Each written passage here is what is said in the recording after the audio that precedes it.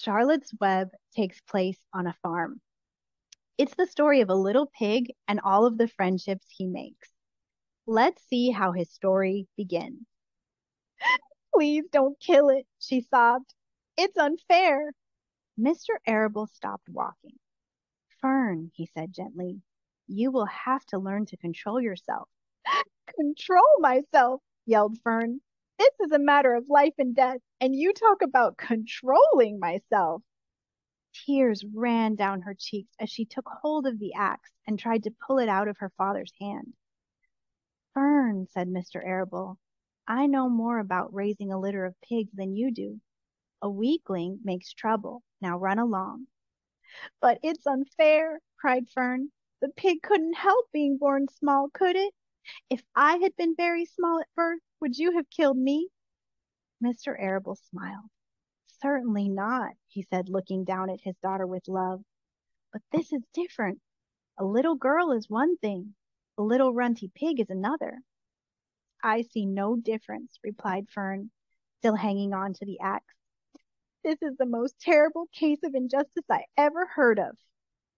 A queer look came over John Arable's face. He seemed almost ready to cry himself. All right, he said. You go back to the house, and I will bring the runt when I come in. I'll let you start it on a bottle, like a baby. Then you'll see what trouble a pig can be.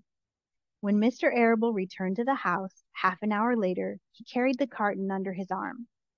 Fern was upstairs changing her sneakers. The kitchen table was set for breakfast, and the room smelled of coffee, bacon, damp plaster, and wood smoke from the stove. Okay, so we've met a few of the characters.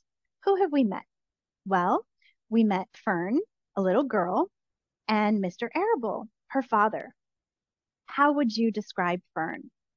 Well, Fern seems pretty angry at her father. She's angry, but she's also kind. She doesn't want the pig to die. What words would you use to describe Fern? Mr. Arable wants to kill the pig because he's a runt, but Fern insists this is unfair. What is a runt? Well, there's some clues in what we read. Her father says a weakling makes trouble, and Fern says the pig couldn't help being born small, could it? So a runt is the smallest and the weakest of a group of animals that are born at the same time. Maybe you've seen a lot of kittens born together or a lot of puppies. The smallest one would be a runt. Fern insists this is the most terrible case of injustice I ever heard of. What does injustice mean? Well, she doesn't think it's fair that the pig should be killed because it's small. An injustice is something that is not fair. What do you think? Is it an injustice? Or should Mr. Arable have killed the pig? Well, I look forward to learning more about the adventures of this little pig and the friends he makes as we continue reading Charlotte's Web.